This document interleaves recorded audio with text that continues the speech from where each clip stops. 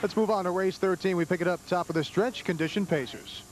In 1:23 and 4, and they come to the top of the stretch. It's Cam's Blackjack trying to last in the lead. JB's Trump in trying to rally past from in between them. GB's Destiny and Stampede Hanover on the outside. GB's Destiny is getting up from between them for Bruce Birch to the front. Stampede Hanover closing. Burn That Bridge and House of Fun looking for room, but it's GB's Destiny 2 today for Bruce Birch over Stampede Hanover and JB's Trump in 1:50 and 3/5. Well, it must be Destiny for driver Bruce Birch, who owns his second win of the day as he gets ready to head back to his native Australia.